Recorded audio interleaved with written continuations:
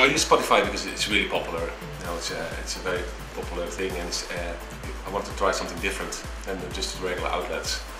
Yeah, I mean everybody has Spotify nowadays. When I started DJing like professionally, like mid-20s, unbelievable.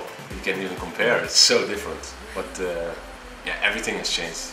I mean, I started playing with the cassette tape and really cutting the tape to mix tracks together. Yeah, back in the days you had to be up at Friday morning at 10. You had to be in the record store because then the new records came in, and there was only 1 or 2 available per release. Now you can just go online and find whatever you want. So it's changed the style of DJing completely. It's definitely the way of the future, and there's so much more opportunities for everybody to get themselves known.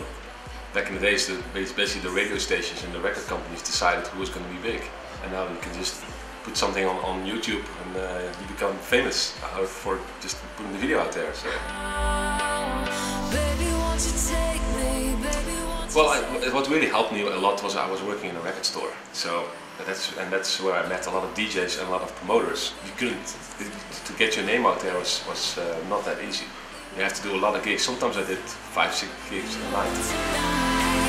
It's just getting bigger and bigger, and I think we still have a lot of things to grow because we don't have many crossover top 40 hits.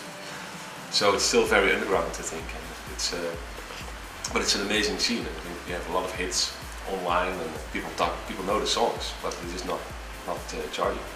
It's our own culture. It's our own little world. Yeah. I think you can compare it with the country world or the jazz world or the hip hop world.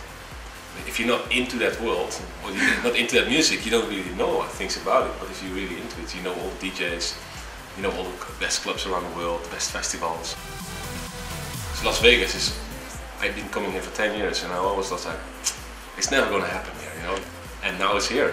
Every club, every casino has a house club, and everybody plays EDM. It's amazing to see. It's really happy that I'm part of that. Yeah, I think Las Vegas is the new Ibiza. In Europe you have Ibiza, and that's where all the DJs used to DJ, and the best parties were there, and everybody traveled to Ibiza to see the DJs.